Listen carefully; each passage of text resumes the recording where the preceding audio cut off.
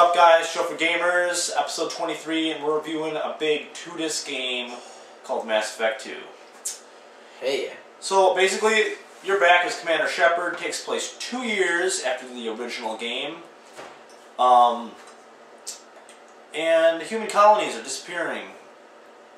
And a strange alien race called the Collectors is taking humans. Now, if you did a bunch of exploration in the first game, you'll know a little bit about a secret human organization called Cerberus. Well, they recruit you to stop the Collectors. And that's all I'm going to say about the story. We can't go any more in depth. Yeah, I'm not going to ruin nothing for you. We don't want to ruin the gloriousness. Small little spoiler, look out. You will encounter brand new teammates, and you can encounter old teammates. A great example is Tali Zaraya, Vasnima.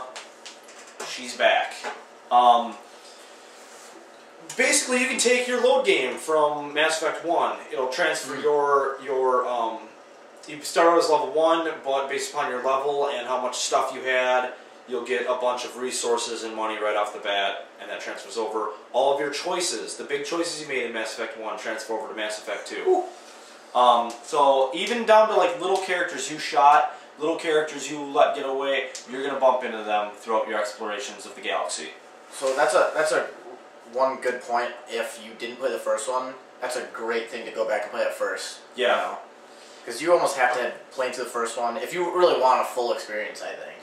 The lighting in this game is extraordinarily better than the first. It is amazing. Facial animations are a lot better. Characters now don't just stand there robotically and talk to each other. You still have the talking wheel. But I'm talking about, Shepard will sit down on a couch and have a conversation with another person as that person stands up and walks around the room. They'll walk around the Normandy. They'll leave the room that you started in. They'll actually walk through the, They'll lean on railings. They'll blow smoke away from another character that's smoking.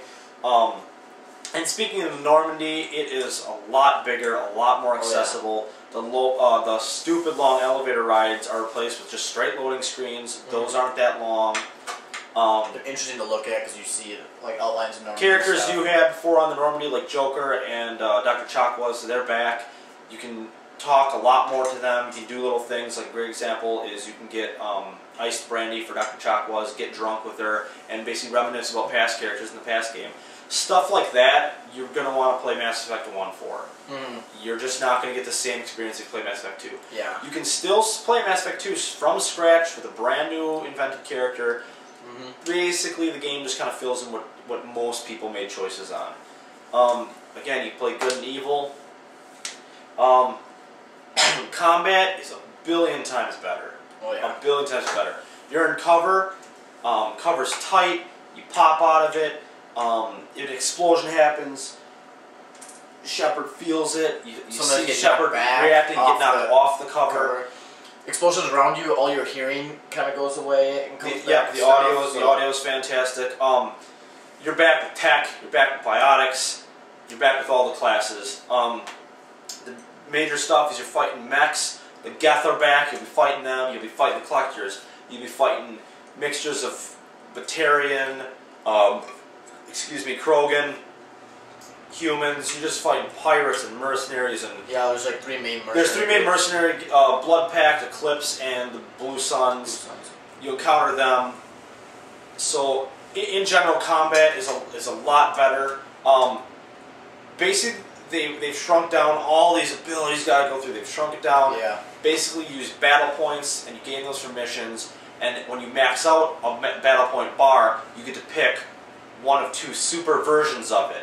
So a great example is there's like this rushing biotic attack that I use all the time where you just like warp speed yourself in an instant to an enemy and smash into them. Well, I picked the heavy version of that where when you hit into them, you do 1,000 newtons of force. Most mechs I hit with that, they shatter and they're dead in a hit. And if that doesn't kill them, it usually breaks through a shield, and then I'm sitting there with my shotgun. Another great improvement is last time they had incendiary, cryo, disruptive ammos, all those, they're just an ability. So in the ability wheel, you click on them and your character's like boop, boop, boop, bam, it's already, you don't have to go into menus. A lot of the menus are gone now. There's Weapons, you get a good weapon. Everybody that can use that good weapon, it's auto-equipped. Yeah, they you upgrade that weapon. They simplify weapons a lot. Because now you don't get weapons, you gotta look at the stats and see which one's better and who wants what.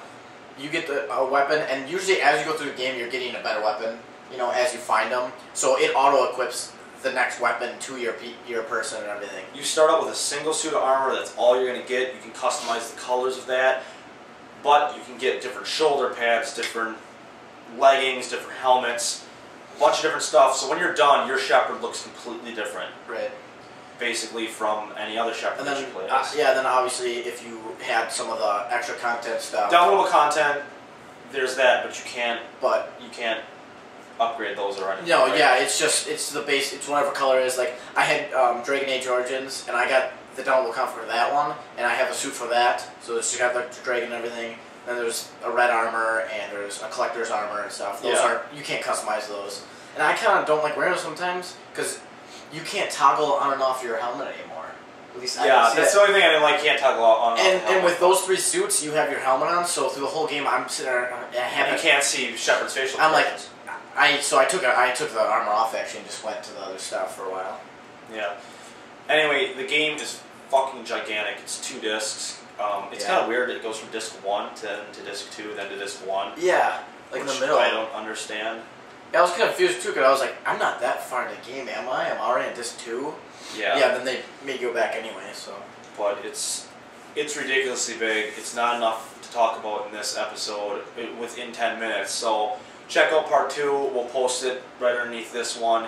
Part 2, we'll be talking about planets, locations, and new races, the value of the replayability, cool little things we found that you should look for, and basically just like any glitches and shit EA pulled because EA bought BioWare. Of course. So basically, check out part 2 of the Mass Effect 2 review right underneath here.